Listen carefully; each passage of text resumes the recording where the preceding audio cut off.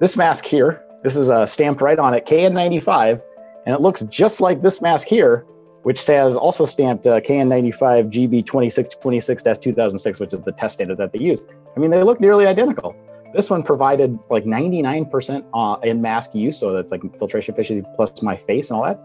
This one was about 65%.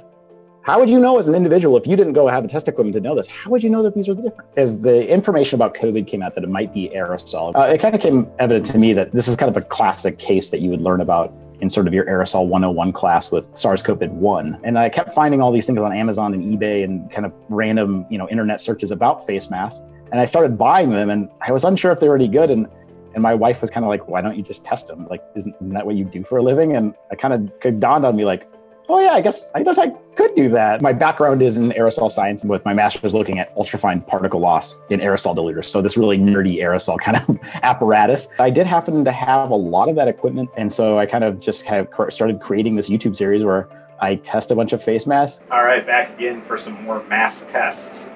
Today we got a whole slew of tests. I got a whole box full of about 12 different masks. Filtration efficiency for this mask was 99%, 84.5%, 67.4%. So not much better than this cloth mask. In mask world, there's kind of two things that we care about. And almost all mask standards are tested for this. One, you need to have good filtration, and it needs to be kind of easy to breathe through, because in the end of the day, like the whole job is like it's going over your face. So if you can't breathe while wearing this mask, it really doesn't do you very good. The blow test, the flame test, the water test, you'll see all these kind of weird tests that people try to use to distinguish, and they're all meaningless because you can make a face mask meet all those specs and still be fake. And I have real masks that failed that standard.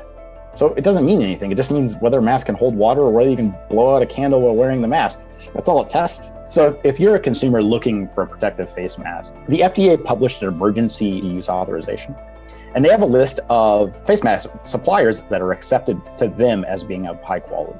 Outside of that, it gets very difficult. There's no way of knowing right now. I think it's hard to say who's doing a good job and who's not doing a good job just by their website, because you can make a really cool, very fancy looking website.